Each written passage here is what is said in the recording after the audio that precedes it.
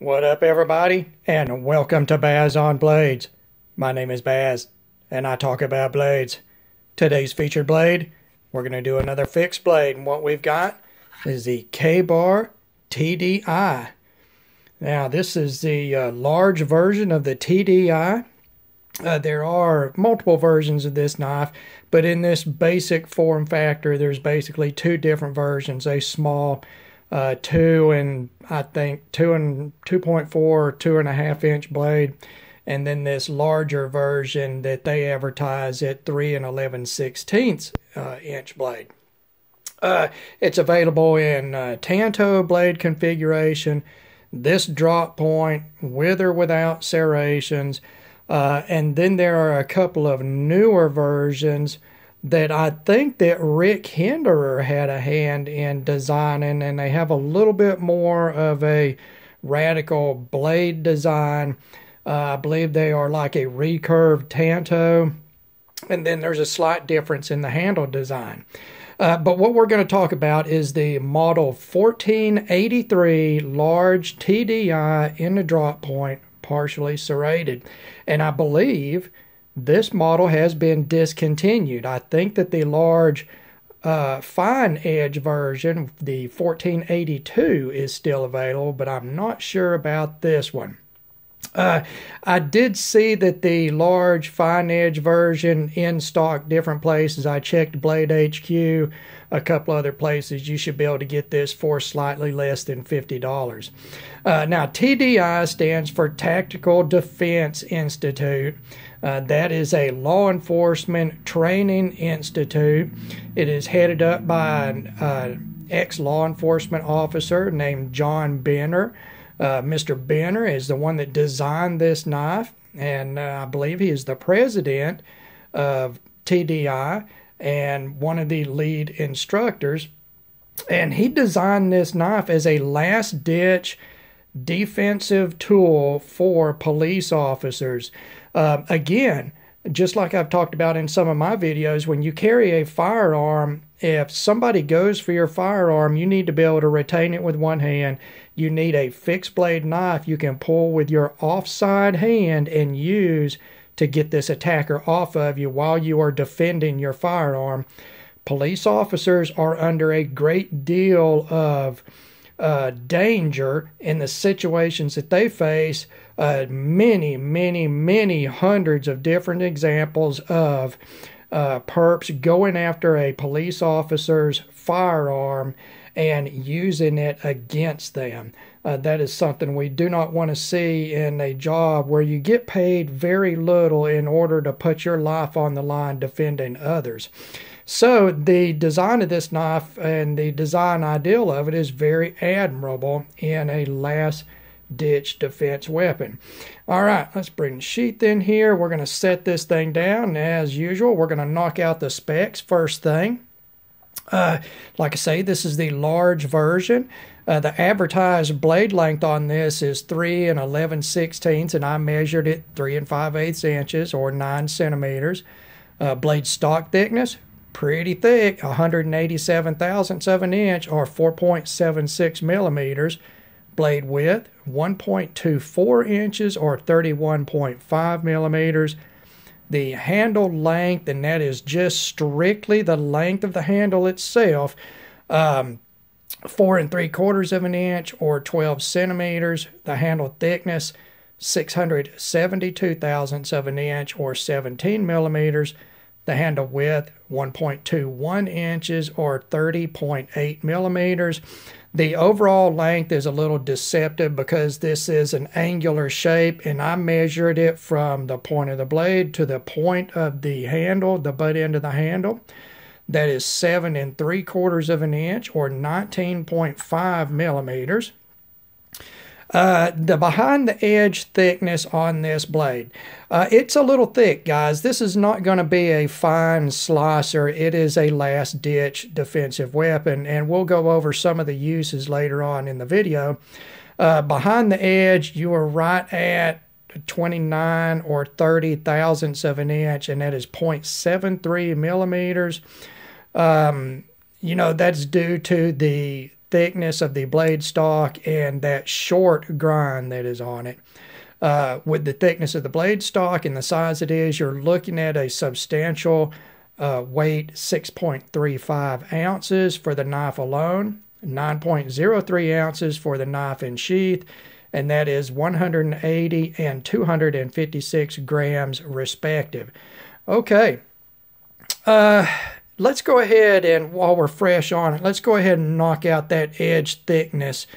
Like I say, this knife is not designed as a slicer. It's not really designed as a utility tool. It is purpose designed as a last-ditch defensive weapon, and they did it in a thick blade stock with a reinforced tip on that blade profile on purpose. So you don't get a real thin behind the edge thickness. You do have a hollow grind here, but it is a short grind. You can see compared to the width of the blade profile, the grind height is actually less than half of that blade width, and that gives you a thick behind the edge blade profile, or edge profile, I'm sorry. Not a big deal. We just want to go ahead and, say up front, that's what this knife is all about, and that's okay. That fits within its design parameter. Now, we'll talk about the sheath next. The sheath is an injection molded sheath. You can see here it is in the Tanto shape, so that tells you that it's a universal sheath for this model, depending on size only. So this will work on all 4 versions of the large size, and that's the partially serrated and fine edge of the Tanto, and the repeat in the drop point as we have here. It is an injection molded sheath. It does have a metal spring clip, and you can see it is sprung on this one. This is a loaner knife from my buddy Dan, and he carries this knife in his car with the sheath clipped down to the inside of the driver's side door panel for quick access with his left hand if needed, and that's why the clip is sprung. It is not sprung because it was used under normal circumstances on a belt or on material on his clothing. And that's a replaceable part. It bolts on in 4 places, and it's reversible side to side.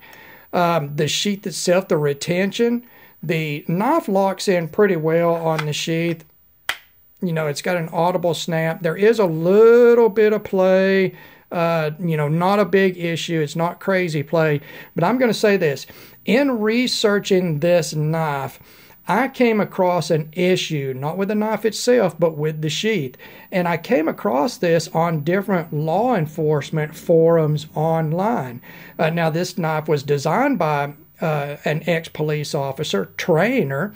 He specialized in training police officers, and it was designed for police officers. But there was a little bit of a problem. The knife design itself is great. The sheath design, the retention is a little weak. And what they were finding is that anybody could just walk up to the officer in any type of altercation, hand-to-hand altercation, and easily just pull the knife out of that sheath and use it against the officer. While in normal, everyday use for civilians, the retention is fine. I don't want to give the sheath down the road too much and say that it's super weak. It's not going to fall out or anything like that, guys. But for a police officer, you often see on a police officer's belt, take a look at their duty weapon holster.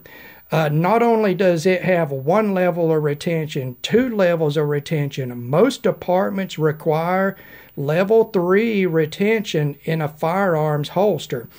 Now, the same thing really needs to apply into a knife sheath when this knife is viewable on the officer's belt by anybody. So I did come across, there was a little bit of backlash on the sheath, and it created sort of a secondary market for aftermarket sheaths. So if you are a law enforcement officer, keep that in, or take that into account. It's on your at your local PD, they may already have policy in place that would prevent you from carrying this knife due to the holster design. So check that out. All right. Now we will go into the materials on this knife. It is a heavy bladed, thick blade stock in AUS 8A. AUS 8A, the A on the end of it doesn't mean anything except it was the annealed or softened version of AUS 8. And that is normal AUS 8. It's just been softened so it's easy to machine pre-heat treat. And companies use it. It saves on tool and abrasives because the steel is softer before it's heat treated. Other than that, normal AUS 8. We're talking about a Japanese steel by Aichi. It is a medium high carbon at 0.7 to 0.75. Chromium content is 13 to 14.5%, and it is a vanadium alloyed stainless steel at 0.1 to 0.26% vanadium. Basically, AUS 8 is a competitor to 440 series stainless steels. The carbon content is right about 440B-ish. Chromium content is a little lower than 440, but still far and away enough for corrosion resistance. But then you add the vanadium. Vanadium is a carbide former, and vanadium alloyed steels tend to be toothy and aggressive cutters. What you get in AUS 8 is decent edge retention. It's not going to hold an edge forever, but it'll be easier to resharpen. Good toughness, and that's impact resistance, for cracking or chipping, and good corrosion resistance. It is considered a mid-range or budget range stainless steel, and it is a decent performer, especially in a knife like this that hopefully you never have to use. Again, because of its intended purpose, you hope you're never in that situation where you have to use it for its intended purpose. Now, the handle on this is Zytel, injection molded Zytel, slabs on either side, fixed with Torx head screws. They are very solid. The entire knife has got a solid feel. They're well fit. Everything about the quality, the fit and finish of the knife itself is in line with what you would want to see. Material-wise, it's pretty much in line. The only downside I will say on materials, I'm not even going to say anything about the blade steel, but I'm not a big fan of Zytel handle scales. Zytel tends to be very hard surfaced and slick. Not a huge issue in this knife because of the actual design of the handle, but something to keep in mind if you're going to be in wet environments. Like I say, the fit and finish is pretty decent on this. The grinds are even on it. This is the partially serrated version. The serrations are nice and aggressive. It came with a pretty decent sharp edge, although it is a thick edge, so it's not going to be slicey. It does have an aggressive and useful tip to the blade. No issues with piercing at all, and that is part of the design parameter. Like I say, the grinds are even on it. No issues there. You do have a run of jimping that starts within the handle and is matched by the handle scales. It extends up onto the blade. The only thing I'll say about the jimping, it's moderately effective jimping. For my hands, it's not placed in the right place, or it could use some extension along the blade spine. In my natural grip, my thumb goes forward of where it is. If I bring back my thumb, to me it feels like a weaker grip. I want to bring my thumb up a little bit. And that's just my natural grip, and it's just a personal thing. It's neither here nor there. You get the jimping, and it's good jimping. You've got jimping along the top of the handle back towards the butt. Another run of jimping at the butt end on the inside of the handle, and then your choil area is smooth. All right. Like I say, fit and finish on the handle scales, no issue there. The quality of the handle scales is good, other than my issue with just Zytel in general. Now, in hand, what is this knife like in hand? And does it fit its intended purpose? And the answer is the feel is very good, and it does very much fit its intended purpose. And this knife is a last-ditch defensive weapon. It is not a utility knife. It is not a craft knife. It is not a whittling knife. It's not a food prep knife. This knife was designed with this sort of pistol grip type of design to be a punching implement, almost like a push dagger. To me, with a much more secure grip than a push dagger. I've never been a push dagger fan, but this has a very secure grip and a forward punching movement. So piercing, a stabbing, punching movement, very strong movement for this knife. Now the next thing would be in a slashing movement. While it does not have the curved blade style of a karambit, you still have the overall curved profile and the mechanical efficiency of that blade dropping down. If you want to slash with it in a forward grip, or you want to slash with it in a reverse grip and sort of a sickle type of cut, it would be very efficient. I find that the handle design, it transitions well from forward to reverse grips. It's very intuitive. It feels secure in the hand. Again, keep into account Zytel can be a little slick. If your offensive or defensive blade work, you do a lot of transitions from forward to reverse grip. Just take that into account. A little extra training time, you should be able to handle that. But it is very secure in the hand, and I got to tell you, for that punching movement, probably about the best design that I've ever come across. I very much like that movement. I very much like a slashing movement with the forward grip and the slashing movement with the reverse grip with the blade edge in. It's very, very confidence building in the hand. I think that with even a minimal of training, that anybody with any physical capability should be able to use this knife in a defensive scenario. And law enforcement officers who may choose to receive extended training with edged weapons would find this to be a very effective tool in its intended purpose. All right. You know what? It's such a simple design, guys. There's not a lot to say about it. It speaks for itself as soon as you grab a hold of it. When you grab a hold of it, you know what? The first time I grabbed a hold of one of these, I just automatically started looking around to see if there was something I could stab it into just to test how secure it felt in my hand.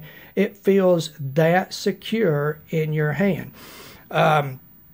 I think that as a package with the sheath for the civilian market, maybe for the military market, it's very good. I do agree with what I found in my research as far as law enforcement goes. I would not want to carry this knife exposed on my duty belt where somebody could grab it. There just is not enough retention. Now, if I could carry it on my inside belt, covered up where nobody could see it, I could consider it. On a secondary market, improved sheath system with maybe level 2 type of retention, so you got a friction fit and a snap closure, like a thumb brake, that would be good also. But as far as the overall design, the overall quality, the fit and finish, I think it is a very good design. It was not a radical design. It was a new line of thought in defensive knives when it first hit the market, and this knife has been out for years, and there's multiple iterations of it on the market. Like I say, the smaller version, the Tanto version, then you've got the newer Hinderer versions, and they're all just really good looking knives, and for their intended purpose, I would say equally as impressive as this one.